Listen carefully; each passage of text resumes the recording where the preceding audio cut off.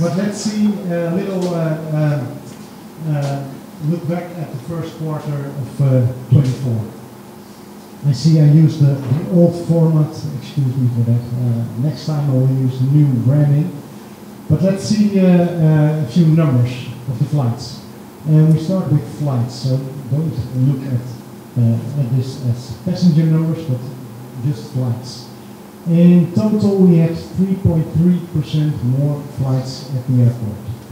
And what is very significant is the rise in international flights. And this is in line with what Miles and Verushka told us. We did invest a lot of energy in new airlift, and we did see a lot of new flights, but you will see that this number, this rise in number of flights is much higher than the rise in number of passengers on the next slide. But we did see 17.3% more international flights, mainly from North America. Of course, it was caused by the start of WestJet from Toronto, but also a lot of extra frequencies by Delta and United. We saw the 20% drop in flights from TUI, from Europe, so we see a reduction in the number of flights in the Dutch market. But very important to say that that number is of course influenced by the division of seats between the islands. Most of the Dutch flights fly the triangle via Curaçao, for example, and airlines can adjust that number of seats for Curaçao or for Bonaire. So that's a remark very important. And lastly, we see a stable number of flights between the islands. Of course, that's not enough. We want more flights between the islands. The current local carriers are doing a great job, but we see that there's more demand and there's not enough capacity at the moment. So I will say you a little bit more about that in my outlook. So this is the number of flights. Now look at the passenger numbers. Here we see a little different picture.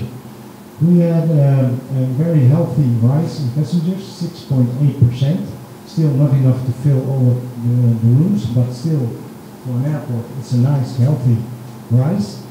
And it's more or less divided between international and inter-island. So we saw 7.8% more international passengers, which is less than the number of flights. So that means that the load factor, especially from North America, is a little bit lower. So yes, we need more airlift, but there are free seats. There are free seats. So that means that people need some help to find the island. You have to sell Bonaire abroad.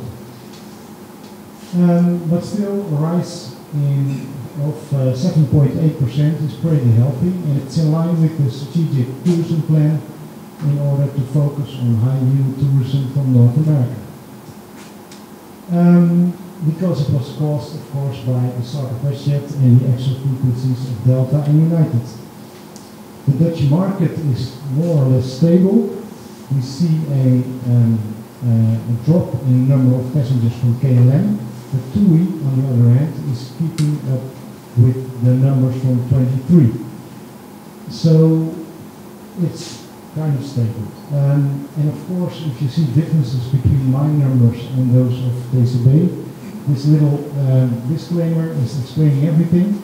I'm telling you about passengers, that's more or less everybody on the plane. Miles and you, Verushka, you're looking at visitors, so that's a little bit different. Well, Bonaire started mid-23, so that's mainly the reason that inter-island traffic is up with 4.3%.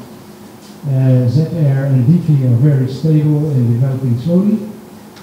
And I told you about the US market and the Dutch market.